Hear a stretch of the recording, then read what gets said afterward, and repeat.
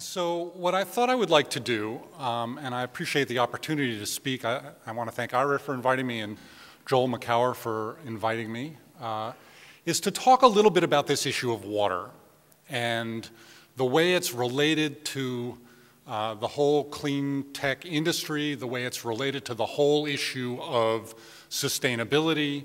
I come out of the energy world a long time ago. The way it's related to energy, there are very strong connections between energy and water and energy. On the other side, I'll talk a little bit about that. And I'm going to also talk about this issue of peak water and what that might mean, how it might be relevant, how it might not be relevant to the discussion that I think we're all having. So I'm going to talk about the water crisis. What is it? To give you some sense of the challenges that we face in the water world. I'm going to talk about peak water and whether it makes any sense to talk about peak water. I'm going to talk about business risks associated with water. There are many ways in which I think the business world and industry sectors face a series of growing challenges associated with availability, quality, access to fresh water. The other side of that is opportunities, and many of you are interested, I think, in opportunities in the water space.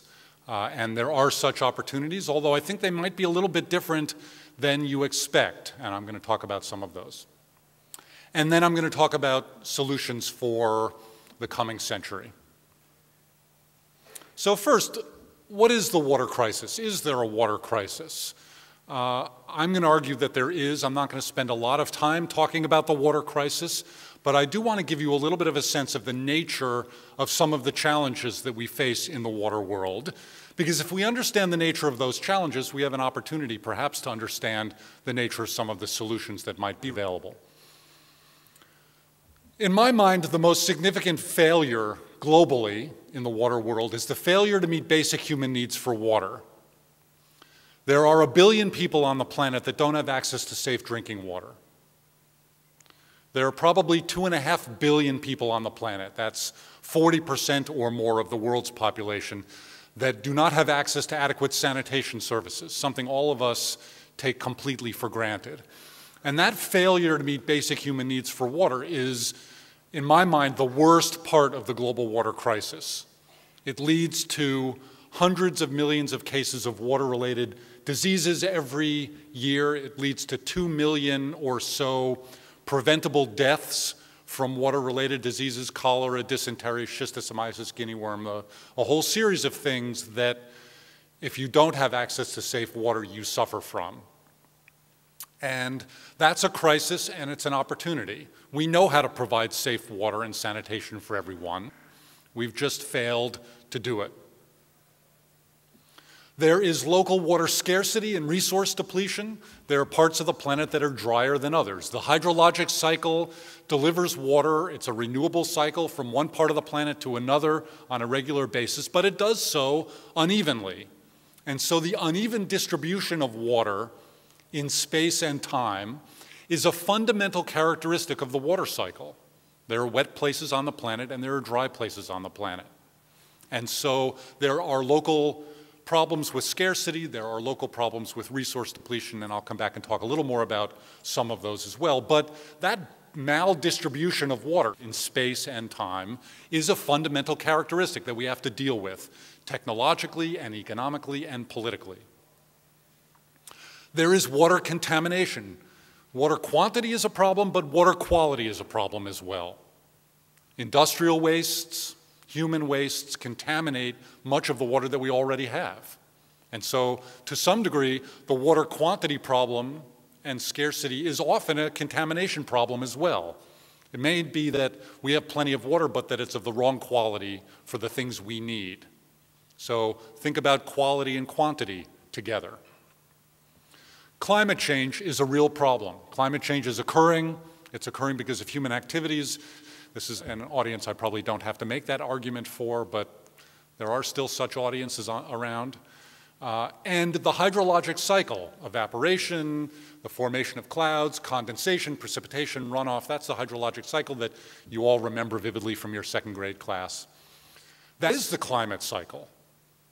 As the climate changes, our water resources will also be affected.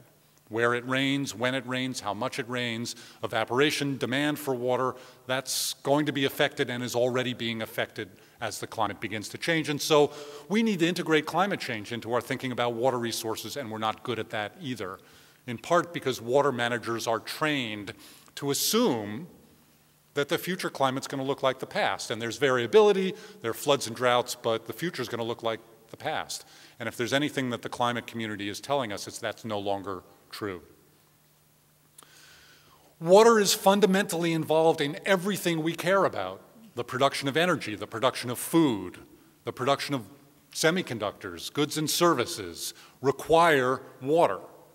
Different amounts of water in different places at different times, but as we continue to produce the goods and services that we need, it's past time that we started to think about the water implications of that production. And a growing number of companies are now interested in how much water is required to do the things they need to do. Ecosystems also require water, typically the same water that we humans take out for human use.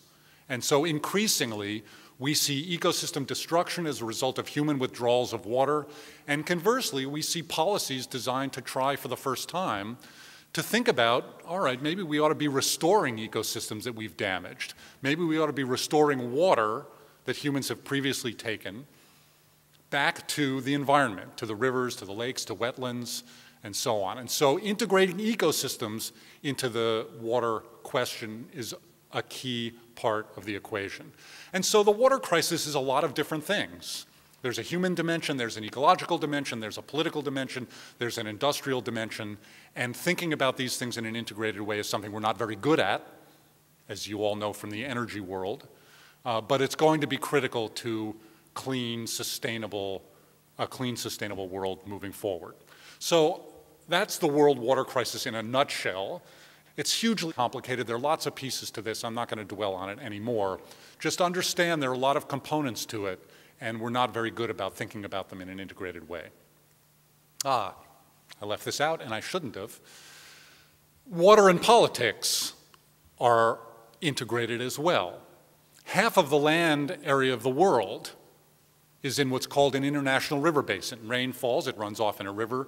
Half the land area of that river is shared by 2 or more countries. Water and politics, the history of water and politics and the history of conflicts over water goes back 5,000 years. One of the things we do at the Pacific Institute, which is a research and policy institute in Oakland, is we track water and conflict.